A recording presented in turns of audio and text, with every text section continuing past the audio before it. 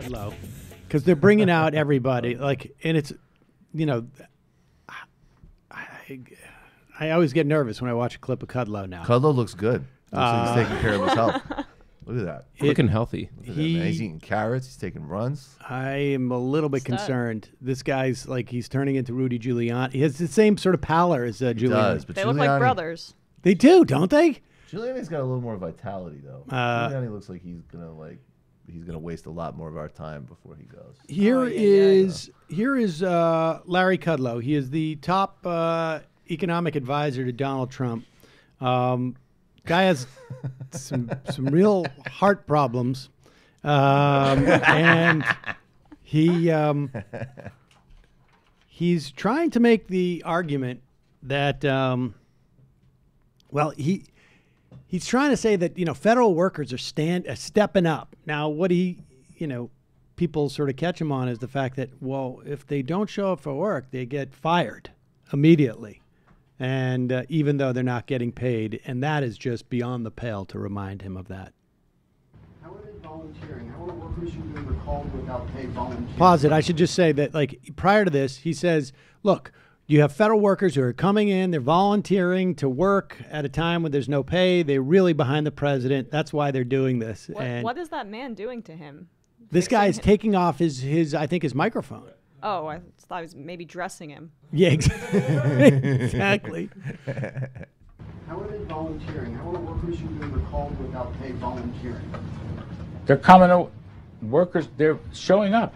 That's not volunteering if you're forced to work without pay and if you don't show up, you lose your job. So that's not volunteering. That's not what volunteering means. You know what? I'm not even going to go there. You know what I'm saying. It's very clear. And you know what else? With respect to people who do have financial hardships, as someone was asking, they are coming to work and giving them the same 24/7 work they always did. And I will say to you, whatever semantic game you think you're going to play with me, and I'm usually an easygoing guy, give them credit. Okay? They honor us. They honor us by their service. I don't care whether you're Republican or Democrat. I mean that sincerely. They honor us. Democrats have shut government down, all right? But you know what I'm saying. They honor us. And they do it because of their love for the country and the office of the presidency and presumably their allegiance to President Trump, but whatever, they're doing it. Give them some credit. You know, there's a lot of wonderful people in this country. There are a lot of wonderful people in this country. Especially some of these young. I've become a great fan of the millennials. Thank you. Thanks, Larry. Thank you, Larry. Somebody get this man another drink. I thought he was going to and really another fall one. apart. I love it. Again, presumably out of loyalty for the president. Yeah, you know, like if they're air traffic controllers are doing it for love of the country and to Trump. I have no doubt that there is that people who work for the government have some measure of pride that they're working for the government. But let's not kid ourselves. They want to get paid, and they're coming in because they don't want to get fired. All of the millennials. No, I'm not even going to talk about that. He was getting very. He might be looked having like he was more getting heart trouble. Yeah, I think, if you know what I mean. By yes, heart exactly. Trouble. He needs more heart medication. Yeah, I think, or maybe not more heart medication for breakfast. Some but they're all on heart the help. defensive. They're all on the defensive. Yeah, he went full patriot mode, right? Yes, exactly. Total last refuge situation. But he still managed to get it in, like they're praising President Trump by going. I like saying you don't want to play semantic games when you're trying to call that volunteering. Yes. You're playing like the You know what ultimate I mean. semantic game. Right. You know what I mean. Everyone knows what I mean. I don't even need to say it. They're getting paid. But, sir, they're not getting paid. Don't play semantics with me. Well, who was the dude we played last week with Libby Watson when I was in the chair of? I forget. It was another Trump economic advisor. Kevin Hasser. Yeah, this is a vacation. You're just getting an early advance on a vacation, right? And they're going to get back pay. And they might even get paid for it, so they don't have to take vacation I don't know. days. So actually, they're having a great time. I like that he's a fan of the millennials now. Yes. That's cool. He's really impressed with them Powerful stepping closing up. statement. Thanks, bro. About the How did he millennials. get turned on to millennials? He's on Twitch. Yeah. What is the thread? Why did he bring up millennials I there? don't know. I think he assumes that most of these workers are millennials. Yeah. All TSA guys, they're all millennials named Duquan. I saw it. All I the met 'em. millennials in air traffic control. I mean, I, for one, am flattered as a millennial. there They you were go. playing Future. Thank you. Somewhere, someone's mocking me, and I'm pretty sure they're a millennial. So, as much as we think that this is hurting the Republicans and Donald Trump, and I think we are days away from this. Basically, like we are. It may take another day or two of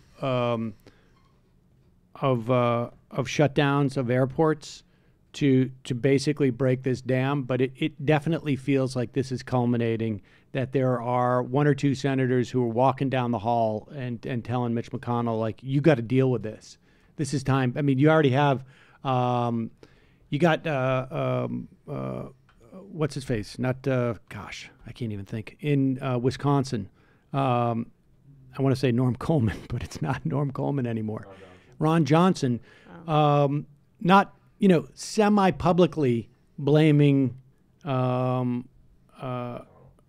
McConnell for this, making sure that it gets out that he's gotten mad at him, which suggests to me that Ron Johnson is rather concerned and worried that he's an Ayn Rand trust fund baby. Yeah, like that's literally like he's a rich kid who read Ayn Rand and decided he needed to go torture people in the Senate, and he's feeling real heat because that guy's also dumb. Well, he's not up for re-election until 2022, if I'm not mistaken. So but there must be serious heat. If he's starting to get worried about it, he knows that it's a problem, and I think we're a couple of days away. However, with all that said, Donald Trump seems to have a different perspective on it. The State of the Union speech has been canceled by Nancy Pelosi because she doesn't want to hear the truth. She doesn't want the American public to hear what's going on. And she's afraid of the truth. And the super left Democrats, the radical Democrats, what's going on in that party is shocking.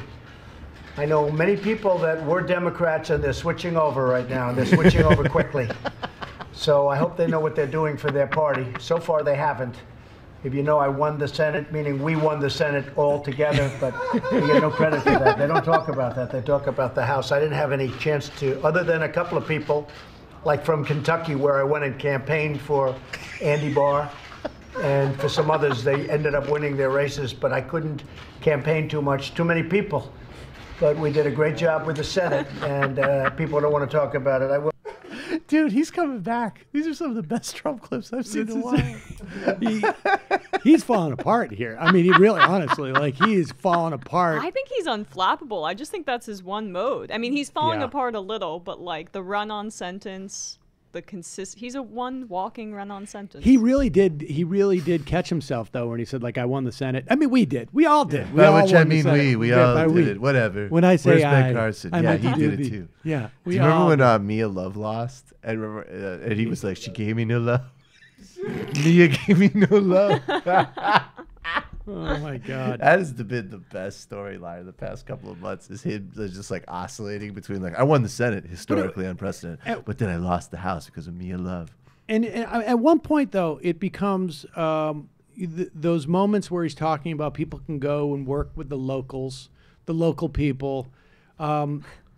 Like there was a time where you could say this, and on Fox they would repeat it, and they would see the clip, and people would genuinely be, and I think there's still going to be 35% who are like, Democrats are bleeding support right now. Like people are walking away. The president said it on television. I don't think walk away is sticking. Like I think it's Republicans and like Charlie Kirk think it's sticking. But no one talks about walk away. No, I don't. I don't even know if I Charlie don't know, Kirk Emma. thinks A lot of people are walking. A lot of people, and you hear it from Brandon people. Starka. A lot of locals walking. The locals are walking, and they're going to the milk people, and they're getting a milk loan, and then they're leaving the Democratic Party. They don't want the truth.